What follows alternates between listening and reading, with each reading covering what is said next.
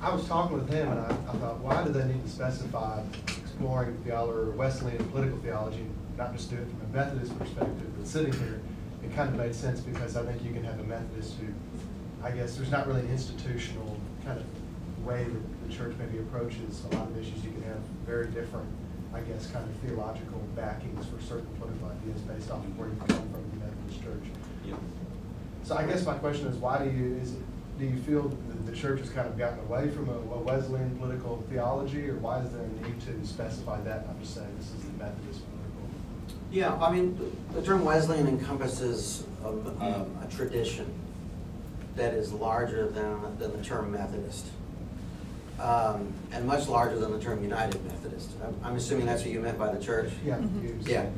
So, I mean, we have Wesleyan brothers and sisters in the Church of Nazarene, and the Free Methodists, and the Wesleyans, and the AME, and the Salvation Army. There's a whole group of denominations that would fall under the banner Wesleyan, and they trace their heritage back to him in the same way that those of us in the United Methodist Church would do.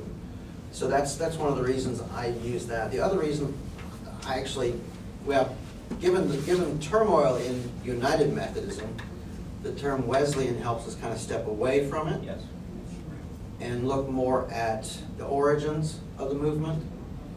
That, you know, who knows what's going to happen at General Conference in May. The term United Methodist might be completely gone, if not in practice, then in reality. So, so that would be another reason I would stay away from it. But I think a pan-Methodist or Wesleyan approach is useful to understand the whole movement.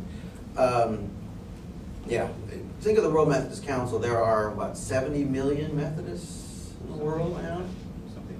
and 60 or 70. 60 or 70 million. Out of those, what is it?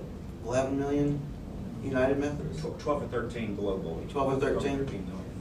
So that gives you an idea numerically why we would also do that.